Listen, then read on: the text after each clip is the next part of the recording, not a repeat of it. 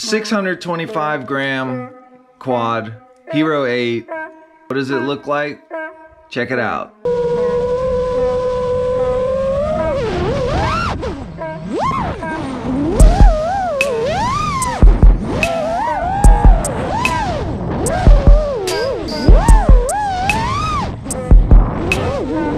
Basically, what happened was I was tired. I needed the footage of the Hero 8. I mean, I'm sorry, but I can't use the session anymore at this point. The best possible footage from a session after it's been edited and everything doesn't even look as good as just the stock flat Hero 8 footage, in my opinion. So I had to get the Hero 8 on here.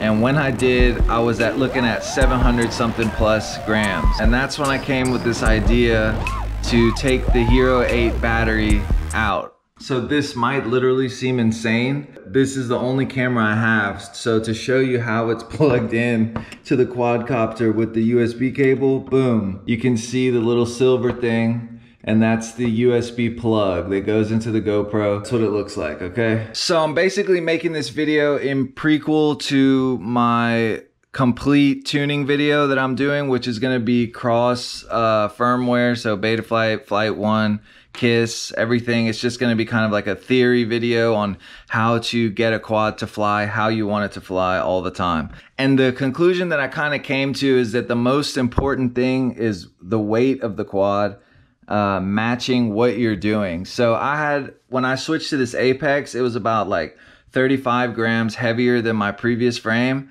And, you know, throwing a big mount on there, which was like 20 grams heavier than my last mount, I was looking at 710, 715 grams. And that's just way too much for the type of flying that I'm doing.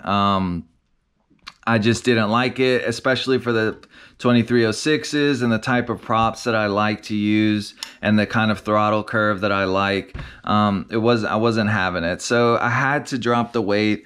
The first thing I did was really simple things like, you know, using aluminum screws for the standoffs here, and that saved me like 8 grams. Okay, wasn't enough. I went to the TOA turbines from the TOAs. That saved me like 17 grams. Needed to keep going.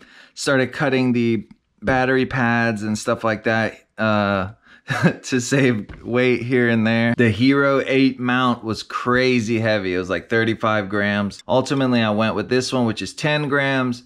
Then I used this instead of the little GoPro thing, which saves me like another 10 grams, something like that. So after everything was done, I was looking at like 670 grams. And it was okay. That's like most of my videos that I fly is around that weight, but I had to keep pushing it. And that's when I came with this idea to take the Hero 8 battery out. And I installed this little USB cable, I guess, to get rid of the Hero 8 battery. Boom, and that saved me 40 grams. That's basically all the weight that I had gained from switching to the Apex. And if you want to do it, all you really need is I use the iFlight BEC. I'll put a picture of it. I strapped it down right here. It's about this big. You need something that is going to give you at least 1.5, 2 amps to make sure the GoPro doesn't cut out while recording. And this one's a good one. For 4S, it gives you, I think, like 3 amps. For 6S, it gives you 1.5. So I've had no issues with it. You want to give it a little bit of slack so that way, you know, if your GoPro like folds in a crash or something, you won't rip it out. You want to use some heat shrink here. Make sure you don't short, because that's no fun. Yeah, and that's it. You just get one of these little TBS. I should probably mention this. One of these TBS wire things. It's called a USB Type-C power cable from TBS. It's just a ground and a power, and the Type-C port plugs into the GoPro, and you're good to go. So this was a kind of test. I've had it like this for a few weeks on this quad. I've crashed a few times, no issues with the GoPro. The GoPro's been banged up, but it hasn't like creased in where the battery cavity is or anything that I thought might happen. It isn't really a pain at all to have the GoPro be plugged into the battery. I thought maybe that would be annoying, but I generally turn off the GoPro when I unplug anyway.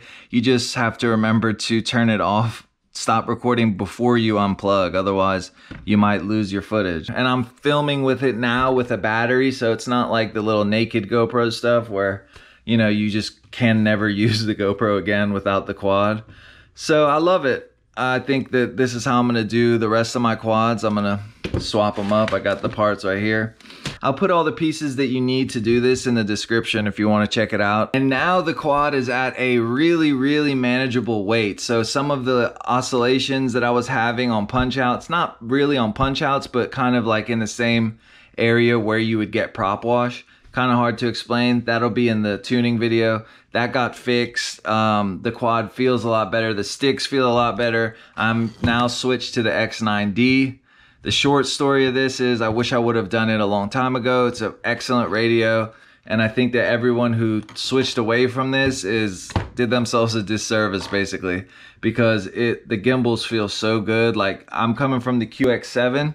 The gimbals are a little bit smaller. And I think that this is a good upgrade from the QX7 once you kind of, because I guess there becomes a point where big gimbals they're good for you when you're starting. And then I feel like as you progress, they kind of hold you back from getting the kind of precision that you need, because you got to make bigger movements. And the bigger the movement, the easier it is to make a mistake. Basically, I don't know. Just my opinion. So I'm on the X9D. I am on this lightweight cinematic rig, and basically my tuning video is going to be showing you how to tune this thing and how I go about getting as little prop wash as possible and the best flight characteristics and stick feel. So an upgrade on the TOA turbines. These are still the original 4 that I had when I put them on. This one has a huge gash in it, still flies perfectly. No vibrations or anything, so I'm really happy with these. They are lighter than the other TOAs. They perform better, they're cooler, all around a better motor. And I could get this quad lighter if I wanted to. Like, I could take out one of these battery straps, that's 6 grams. I could take this race wire out, that's probably another 10 grams. There's so many other things that I could do. I could take these little washers out, I could take this piece out, you know, but it's just not worth it. And then you start getting into a point where I think the quad feels a little too light.